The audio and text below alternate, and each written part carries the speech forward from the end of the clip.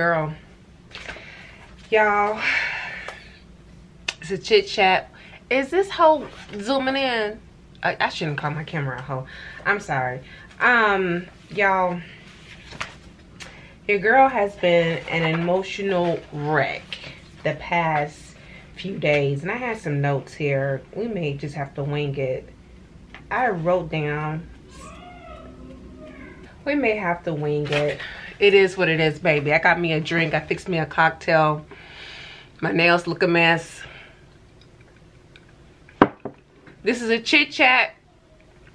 And y'all know how we do with these chit chat. I talk about what's going on in my personal life, what I'm watching on YouTube, and what I'm watching in these YouTube streets. So let me go ahead and adjust the camera. So you guys, my family has had several losses, several deaths over the past week or so, and it has been so. I've been on an emotional roller coaster. You'll have to excuse the background, girl. My ratchet. Having a field day. He's having fun though, bless his heart. So I explain it in my upcoming vlog. The reason why I'm really emotional is that I viewed one of the funerals today online because the family had it out in Tyler, Texas. So you know, my cousin was involved in a really bad accident that only left him alive. His 2 children and his girlfriend died in the accident. My dad's father, my dad's brother passed away. He had been sick for a long time. And then apparently another distant cousin also died in a car accident. So it's a lot. So I'm not going to sit up here in front and be like, oh, you know, I was close with these people. I was not close to them. However, we are a big family, and when one of us hurt, we all hurt. Especially when it comes to those babies, you know, and they were only 3 and 5 years old. And I get a little bit more into the detail in my video, in my vlog. So y'all, that's going on. But the reason why I was okay until, not necessarily okay, correction, I was doing better until I saw the funeral today, and my little sister said she didn't even want to watch it. And they did end up burying the babies together in one casket. It's just a bit much. Besides that, we are doing well. JB has been really on one, y'all. I had to start him on singular again, and I noticed that when he does get started on singular, his mood is all over. He's wild. He's like a wild animal. So we took him off of it 4 days ago, because mind you, 2 weeks ago, I think it's been about 2 weeks, he had an asthma attack. So we give him, or at least give him magnesium, because that helps him with his mood and activity too. So this week is our last week of homeschooling, thank God. And then for the remaining of the summer, we're just going to be reading and doing math, and that is it. But baby, when I tell you, you guys, there is not a week that goes by that I do not think about putting this child back in school.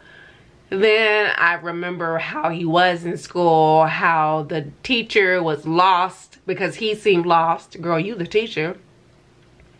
And how, you know, the bullying, school shooting a couple of weeks ago, I'm like, nah, I'm good. I'll just have to, you know, suck it up and continue, you know what I mean, until things get better. And things may never get better. So y'all, that's what's going on. Taking one day at a time. Work is okay. My husband is okay. I think he's okay, girl. No, he's okay. I had a moment there. Okay, so remember when COVID first hit and we all went crazy shopping? I'm gonna say we because I'm including your ass in it. We all went crazy shopping, right? I mean, buck wild crazy shopping. And so a lot of those dresses that y'all saw in my spring try on video were a lot of dresses that I bought when I went crazy, right? Baby, I had a little pause there for 2 or 3 months. Now I'm back on it. Yeah, I don't know why this is not. And now I'm back on it. So I am buying all types of stuff. Lately, it's been nail stuff. Look over here. Look over here.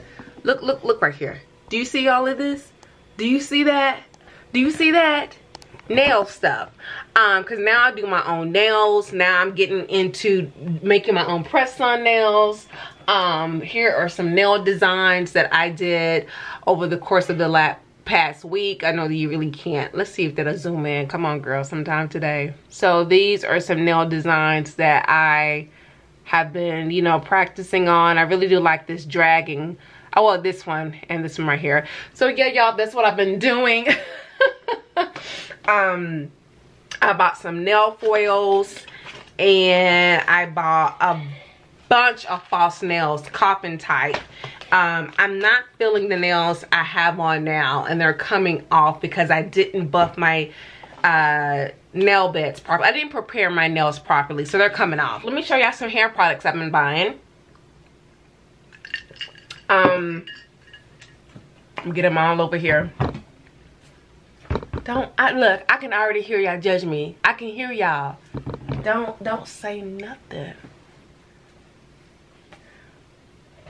Girl, hold on just a second. Y'all don't say nothing. Look, don't say nothing, okay? We already know what the problem is. We already know.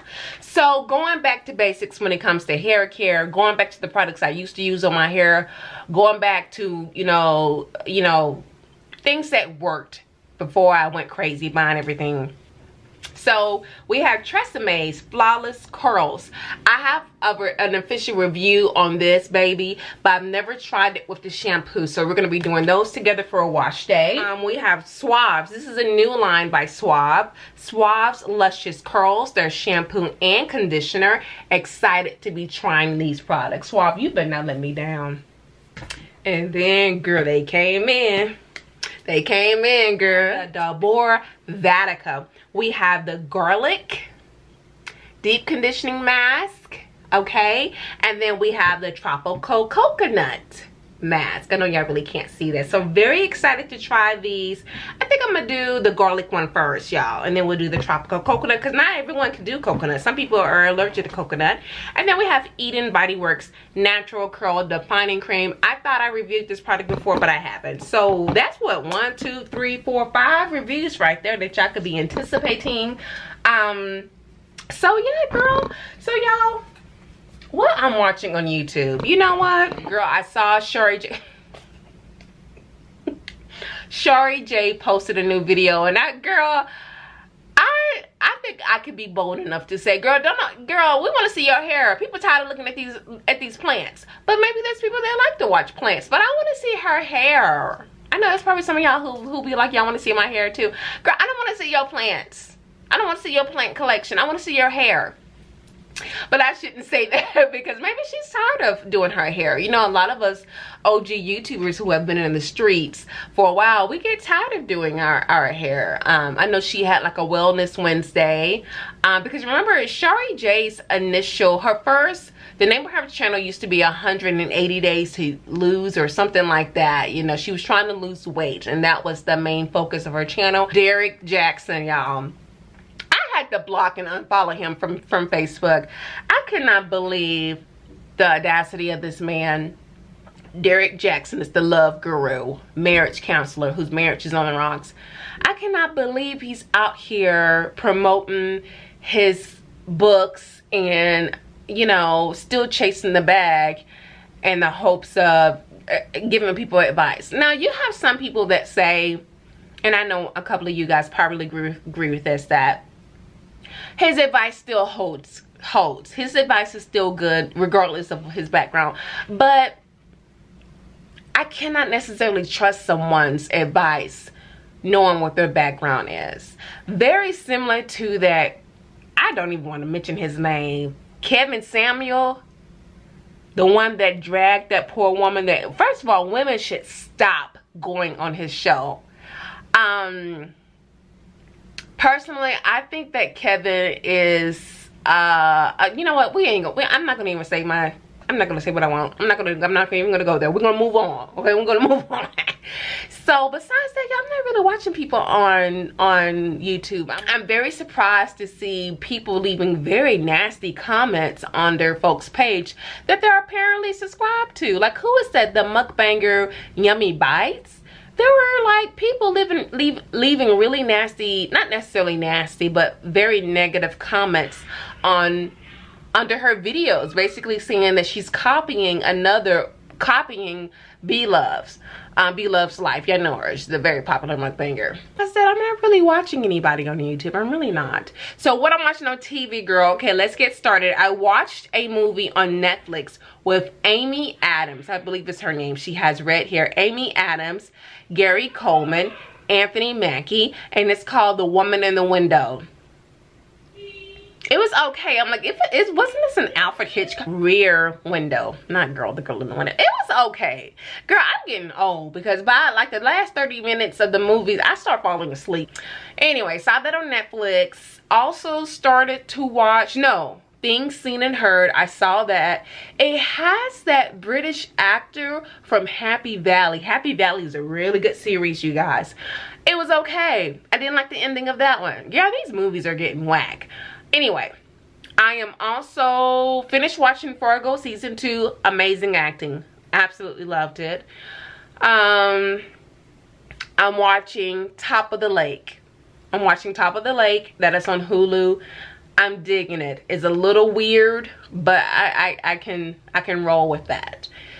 What else am I watching, y'all? Stowaway I have on my list on Netflix.